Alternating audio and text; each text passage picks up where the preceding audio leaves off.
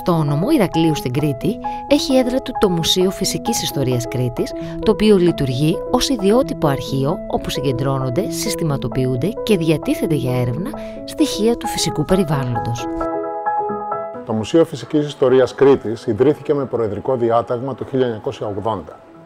Ανήκει στη Σχολή Θετικών Επιστημών του Πανεπιστημίου Κρήτης και δραστηριοποιείται κυρίως σε τρεις άξονες.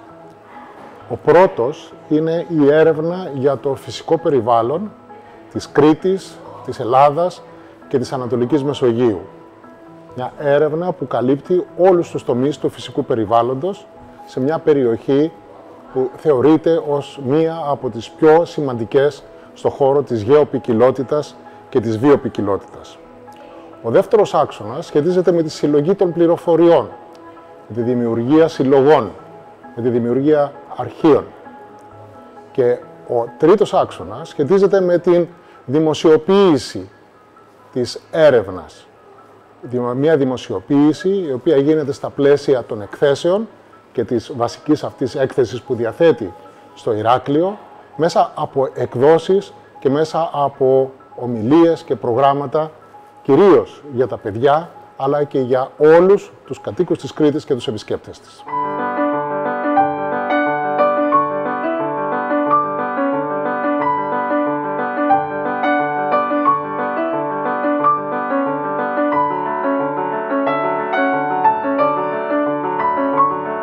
Μεταξύ των βασικών στόχων των ερευνητών του Ιδρύματος είναι η ανάπτυξη εκπαιδευτικών προγραμμάτων.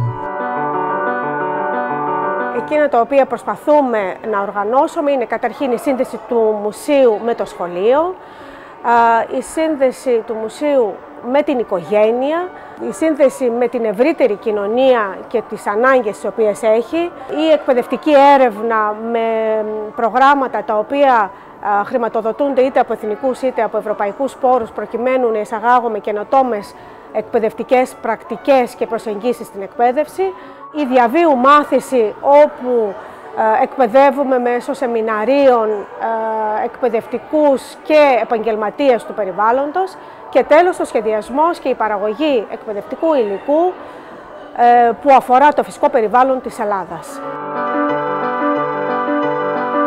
Η ερευνητική δραστηριότητα στους χώρους του Μουσείου Φυσικής Ιστορίας Κρήτης επικεντρώνεται στη μελέτη της βιολογικής και γεωλογικής ποικιλότητας στον χώρο της Ανατολικής Μεσογείου, με έμφαση το Αιγαίο και την Κρήτη.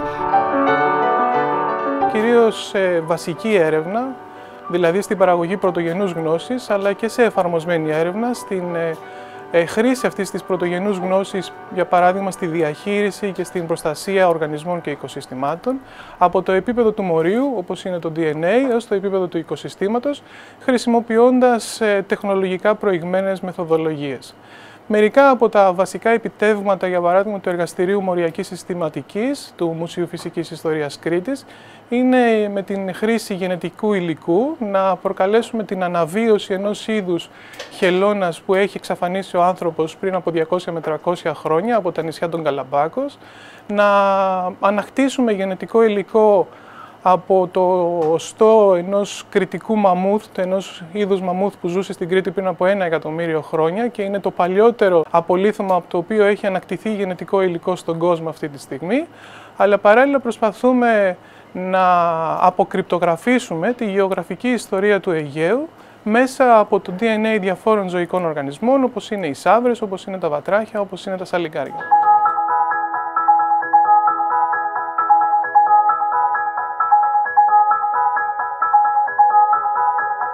Βασική ενασχόληση του εργαστηρίου γεωποικιλότητας είναι ο εμπλουτισμός και η συντήρηση πετρολογικών, ορυκτολογικών και παλαιοντολογικών συλλογών.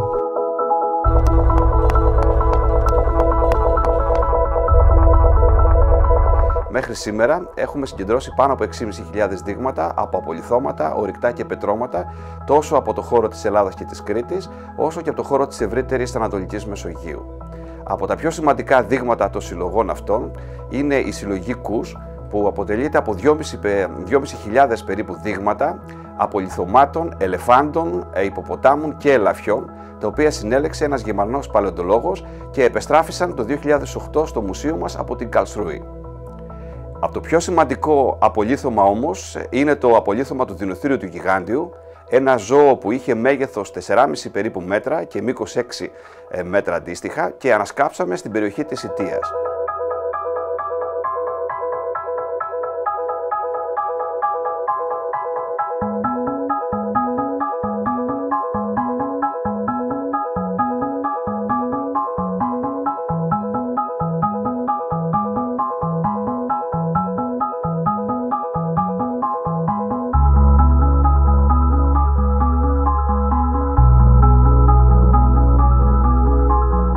Επίσης, το εργαστήριο ασχολείται και με τα θέματα ευαισθητοποίησης και παρακολούθησης των σεισμικών καταστροφών και γι' αυτό το σκοπό έχουμε καταστήσει στην έκθεση του μουσείου ένα σεισμικό προσομοιωτή, στον οποίο οι επισκέπτες νιώθουν πραγματικούς σεισμούς και ταυτόχρονα ενημερώνονται για τα μέτρα προστασίας. Ένα από τα προγράμματα που υλοποιήσαμε στο θέμα της πολιτικής προστασίας, το πρόγραμμα RAISE, αναγνωρίστηκε ως ένα από τα 4 καλύτερα της Ευρωπαϊκής Ένωσης, παρουσιάστηκε και στην Ιαπωνία και τα εκπαιδευτικά του προϊόντα χρησιμοποιούνται σήμερα από τους μαθητές της Κεφαλονιάς.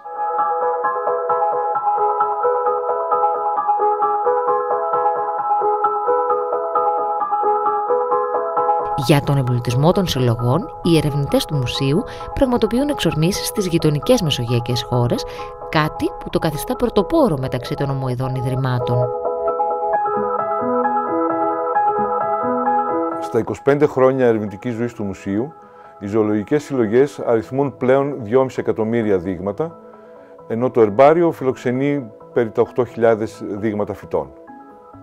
Οι συλλογές περιλαμβάνουν δείγματα θηλαστικών, όπως κρανία, ολόκληρους σκελετούς, δέρματα κλπ, πουλιών, ερπετών και αμφιβίων, αλλά το μεγαλύτερο κομμάτι των συλλογών αφορά στα χερσαία αρθρόποδα.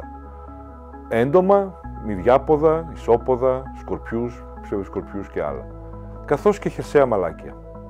Εδώ πρέπει να τονιστεί πως τα δείγματα των σπονδυλοζώων προέρχονται κυρίως από νεκρά ζώα που συλλέγουν διάφοροι περιηγητές και τα φέρνουν στο μουσείο, είτε διάφοροι φίλοι του μουσείου.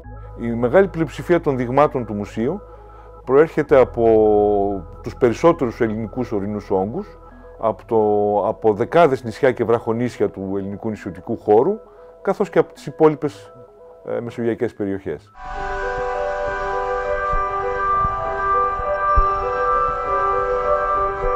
Η διατήρηση και η προστασία των ειδών της βιοποικιλότητας είναι ένας από τους σημαντικότερους στόχους του Μουσείου.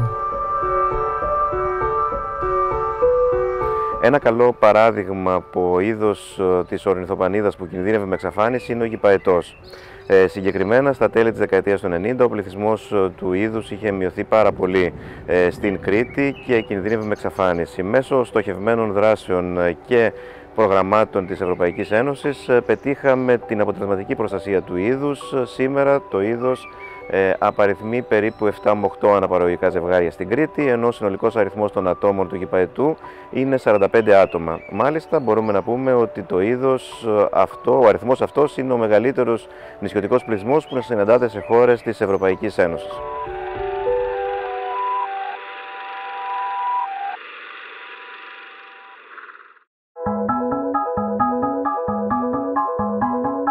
Η πλούσια επιστημονική δραστηριότητα του Ιδρύματος, τόσο στον ελληνικό χώρο, όσο και στην ευρύτερη περιοχή της Ανατολικής Μεσογείου, έχει αποσπάσει σημαντικές διακρίσεις. Για τις πολυετείς δραστηριότητές του και τις πολύπλευρες δραστηριότητές του, το Μουσείο Φυσικής Ιστορίας έχει δεχθεί ένα πολύ μεγάλο αριθμό διακρίσεων. Ξεχωρίζω 2 από αυτές.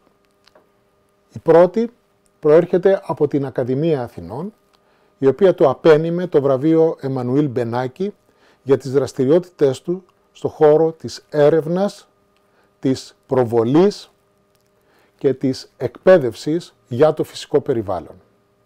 Η δεύτερη προέρχεται από το Κονσόρτσιουμ Ευρωπαϊκών Μουσείων Φυσικής Ιστορίας, όπου αναγνωρίζεται το Μουσείο Φυσικής Ιστορίας ως ισότιμο και στα πλαίσια αυτά το έχουν κάνει αποδεκτό στις τάξεις τους.